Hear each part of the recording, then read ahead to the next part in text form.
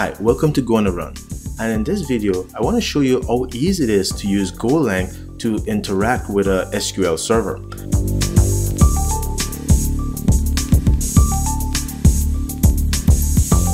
Previously, we've seen how to use Golang to read data from a file and write data to a file. We've also seen how we can encode that data using JSON, XML, or even comma-separated values.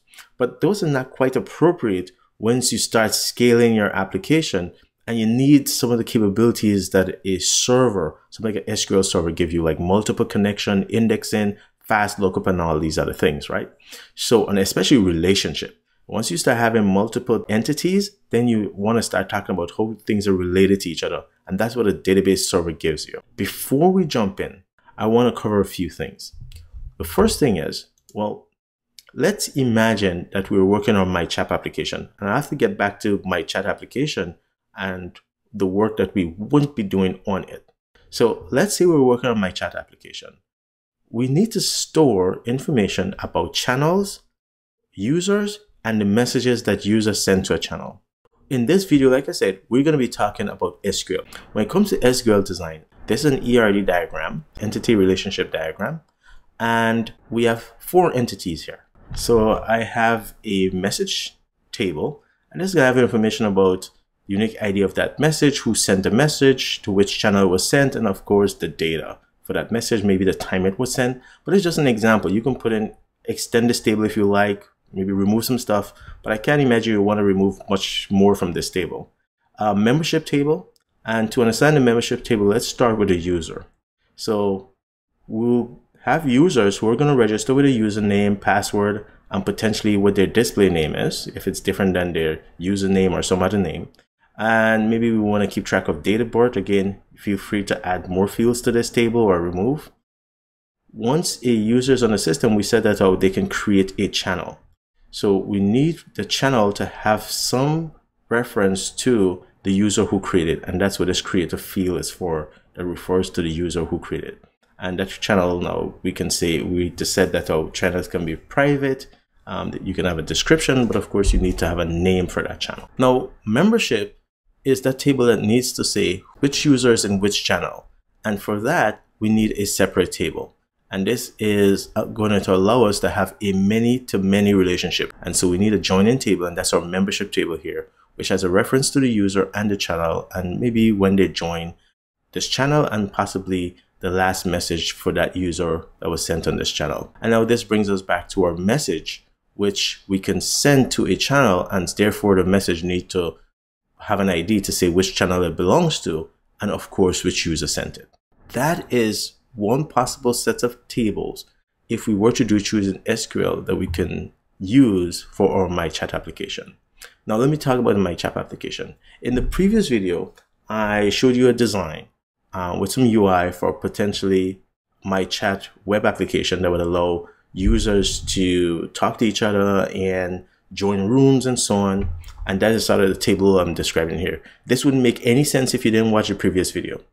Now, after I did that, I realized something, that I cannot actually work on this application. And the reason why is, when I started the Go on a Run series, I said it was to just cover different topics in Go, and it really wouldn't focus on any sort of big overarching goal. It's like show you little things, show you how to read stuff, let's say read data from comma-separated values and so on, how to, like, tips and tricks.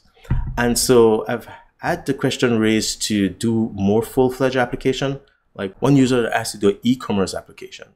And I said, well, e-commerce application is very specific. Not everyone would be interested in e-commerce application. I imagine some of you will, but some of you might be interested maybe in this My Chat application. Maybe some of you might be interested in a game or something. So there are too many different things that people could be interested in. So it seems to make sense to, if I were to do like an e-commerce or a game or this My Chat application, to make that a separate series instead of pulling everybody along on to talk about a chat application when maybe that's not the interest of everyone. So that's one. So it would be wrong of me to say, no, I can't do an e-commerce application when someone asks me, because I want to keep focus, and then for me to turn around and then go do a My Chat application, which again is just very specific. That's why we can't really work on the My Chat. And what I'll show you instead is just pieces in order to fill out the puzzle that will allow you to create different types of application, not just My Chat application.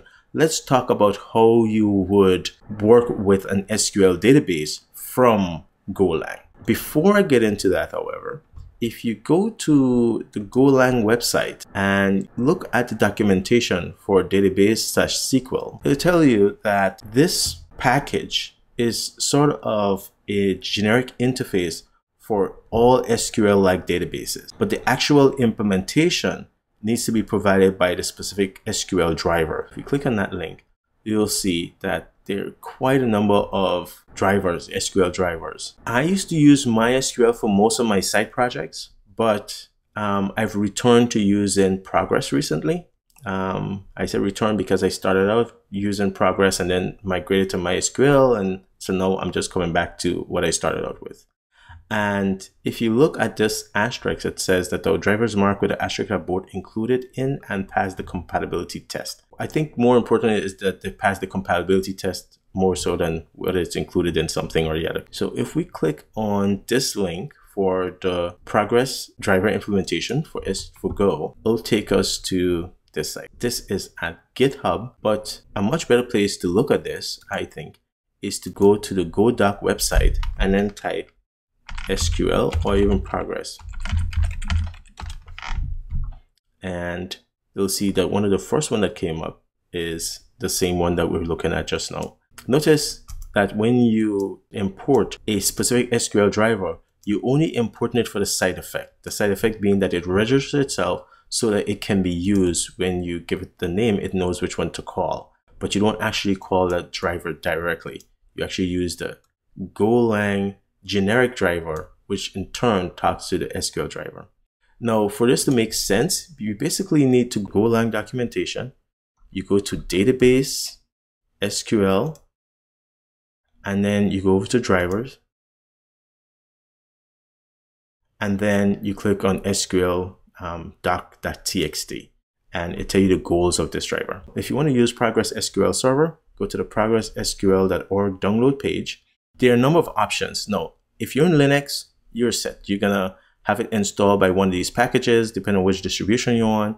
Windows, I can assume that it's sort of similar to how it's gonna be done on Mac, but I do not know. So if you're on a Mac, however, there are a number of ways that you can install this, but one of them I would recommend. So let me zoom in a little bit here. And so you can download this installer, but if you scroll along a little bit, you'll see this Progress app. And it's a very simple native Mac app that runs in your menu bar. I would suggest you go with this. So just download and run this. If you do that, you'll have this little icon here once you start up Progress. You can see that how it says it's running on the port, and you can open the command line, which we will not use, or you can quit. You can also go into preferences and set it to start every time your computer starts. I don't have it set that way. You also see the directory where it stores data, just in case you need to clear it out and start over. Okay, so I would recommend that. Now, remember I said we're not going to use the command line, but we still would like a graphical interface. So for that, I would suggest that you go install pgadmin4. So just look it up on the web, pgadmin4, search for it and install it. If you use the latest version, when you've started up, it will open up a tab in your web browser. Regardless of which version of pgadmin you're using, the result once it started will look something like this. Now remember, I have my Progress server running already, which is this. It tells me it's running, and it's listening on port 5432.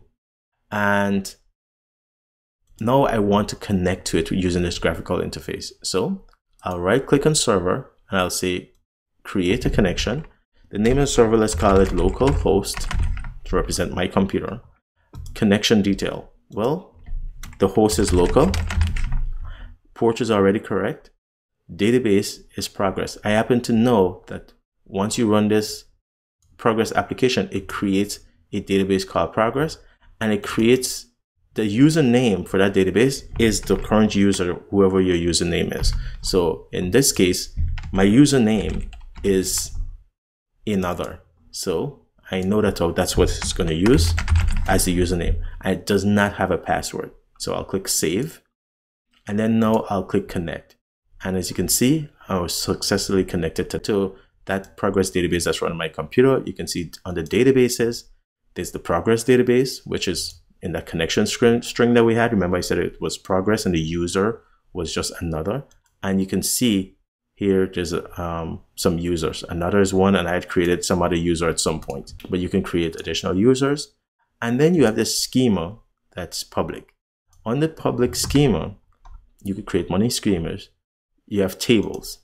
I don't have any tables yet under this particular schema, so I can right click on it and say create table, and now I can give it a table name, and I can create columns and so on. So that's one way of graphically creating the table, but I don't actually have to do it that way. I can do it by bringing up SQL here. So now I'll create a table in this schema. So what this says is create table, call user, give it a column called ID that's serial, which means increments automatically. It's a primary key. Then create another column called name. And then for username, we can choose whether to use email or something. But again, same thing about 64 characters should be enough, not null. And then password. Again, this is just an example. Feel free to add additional fields, choose which field should be of what type and whether it should be null or not. Okay, so now if I run this command, so I can execute this by hitting this, notice it tells me the query run successfully. If I go back and I refresh and I look on the tables, I should see I have a new table called users, which I just created.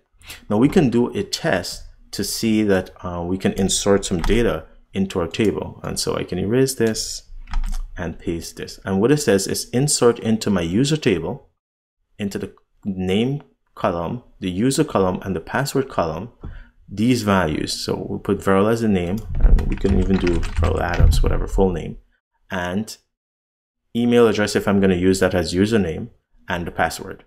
And we can do multiple records if we want, but one is good enough. And I run that, and of course, ran successfully. And if I want, I can now search that table by doing select star from user table. And now if I run this, see, come back with the result, and notice my ID column, which I did not have to worry about when I did my insert, is updated. And if I insert another record, let's insert another one. So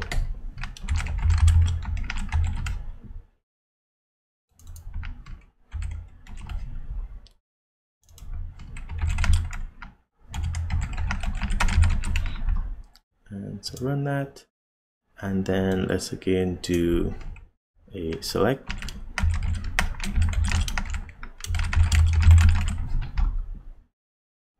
See, notice I have two records, and of course the ID keep increasing. So the question now is, how can we do the same thing, either create record or look it up from Go? So now let's switch our attention back to the progress example code, and here it is. So it says definitely import the database SQL package from Go, and so you'll be using this package, and then also get as a side effect the specific driver implementation. So we know from the documentation that this is the package to use, or one of the packages is at least to use. This guy is one of the packages to use for progress. If you're using MySQL, then simply just go follow the MySQL documentation, and that's here. And I suggest that you also look it up, and there is an example here, but you can look it up on the Go doc page. So it's pretty much going to be the same. Okay, there's going to be a little caveat later, but for the most part, it's going to be the same. So let's just copy this, and let's go to our editor. And here I have a very simple application right now. I'll close this for now, and let's paste this in. So we want this import, and get rid of that, and I can get rid of that. Okay, and so if you look at the import statement, let's take that out. And so if you look at the import statement, it says user name. So we know that, oh, that's another in my case. Database name is Postgres. And well, local, the host. Well, how do I know that there's a host property? Well, I think this will try to connect locally anyway, but just so I can show you, if you scroll down, it tells you what its connection string properties are. And so you have database, user, password, and host, for example, and SQL mode. Well, for the SQL mode, we want disable because I'm not running this in a secure manner at all. So this should be disabled. And password is empty, so we're not going to specify that. Okay. And now when we say SQL, which is the generic driver that open, we're telling it which of the registered drivers. And so this is how it knows which driver to use. And then here's our connection string. So now just try and open the database, and I'll get back a database and an error. So check for the error. And if we're successfully open the database, then now we can query this database that we have. Let's query all the records in our database. So we said row, let's do query and select name, comma. So what about ID, name, username, and password? Well, maybe we don't want the password. Okay. Maybe only if we're looking up one specific user, we might want the password so we can compare it with what they submit. And we're doing this from users table, and we don't have a condition, a clause, so we don't need that. But this example from the documentation show you how you can parameterize your query. Okay. So now that we have our select statement to read a number of records from our database, now we need to iterate over this row and print it out.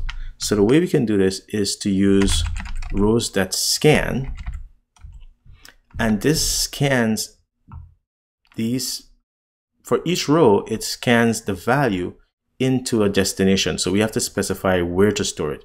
And for that, since we want to make changes, well, we have to pass a pointer. So we'll pass a pointer to a variable for ID, name, and username respectively.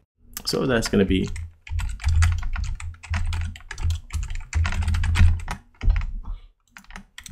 we don't have these variables defined yet, so let's declare them.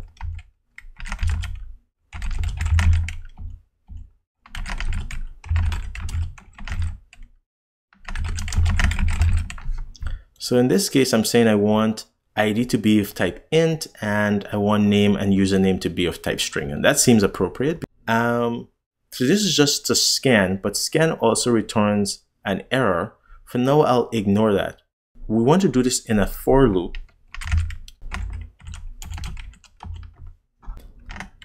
How do we know when to stop scanning?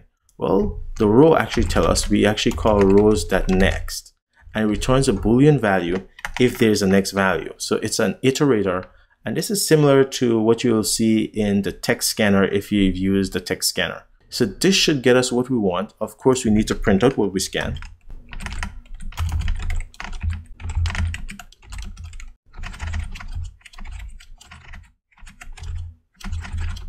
And now this should work. There's one other thing though. When you open a database, you should close it. Like anything else, when you acquire a resource like a file or something like that, you should check this to make sure that you can close it. So we can close it at the end of our program. But since we open it here and a number of possible ways we can exit our program, let's do it before close.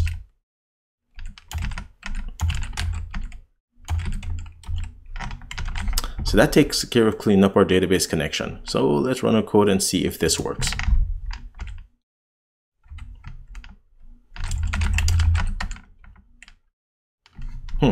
And there you go. We got back from our database the values that we stored in it.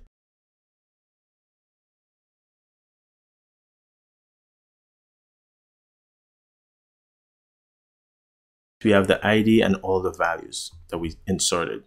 The next thing is to see if we can insert. So now we know we can read data from our database. What about if we can insert data into our database? Let's do an insert before we query. So in that case, we have a few ways we can go.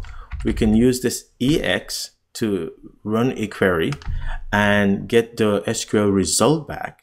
And this would, if the database supports it, give us like the ID of, if you insert one record, give you the ID.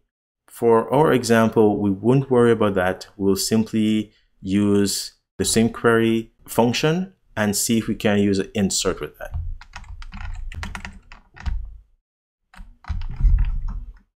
And so there we go. And I need a placeholder for these. So $1, $2,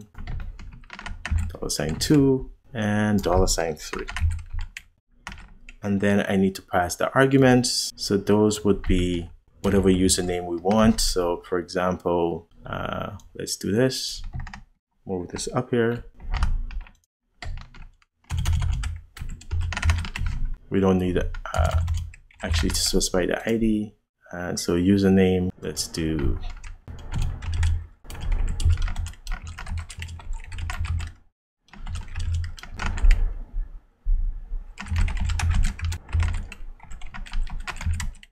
okay, and now we need to pass those parameters here. So it's name, username, and password. Okay, so that should, if successful, and let's store this into a query result. So I think it's query result and an error. And so let's test and make sure that we're successful. So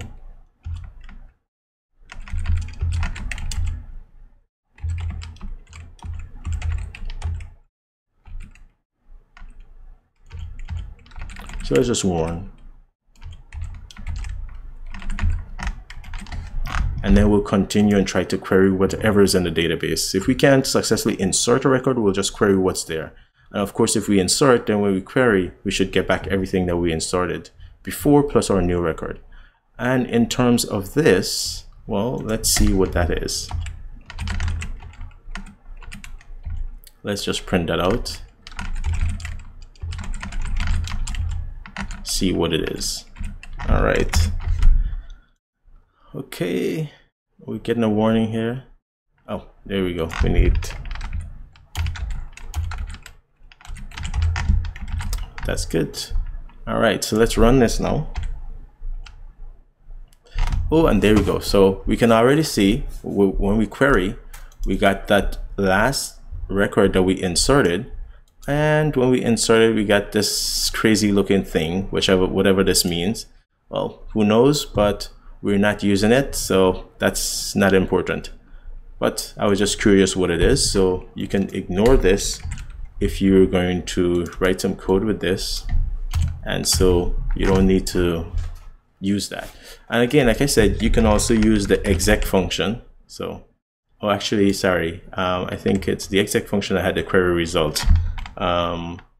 So the other one that we just used, query, had rows, so we didn't get back any rows. So anyway, let's try exec, and let's put back what we had. Sorry, let's put back that, and let's change this to exec, and it should work the exact same way. So let's call this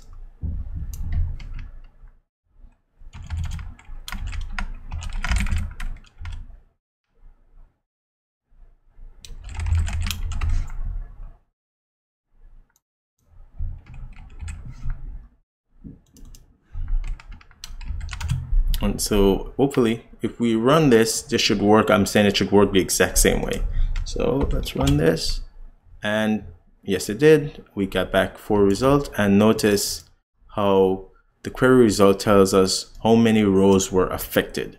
So that's one of the things you can use for doing things like that. Like if you run a delete command, for example, it can return to you how many rows were affected by your delete command. So as you can see, we can easily insert data into our database and query it from Golang. And like I said, it's pretty much the same for all the database drivers. If you read the documentation for Postgres, it tells you there's a little caveat with when you try to get back the ID of the row that you just inserted, and there's a workaround for that. But other than that, I think just simply you read the documentation for the driver you're going to use to see if there are any sort of quirks or anything. But if you don't really need to do things like when you insert a record, know the ID of the record you just inserted, you might want to do that if you're, like in our case, let's say we're working on the chat application, we insert a user, we might want that user ID so we can use it to create their private channel, because that's one of the first things we have to do. So for reasons like that, you might want to get back that user ID. So I hope this is helpful. In the next video, I'll show you how to go from like MongoDB to write to like a NoSQL database. And then finally, I'll use a graph database and we can fool around with that also. Thanks for your support. Bye.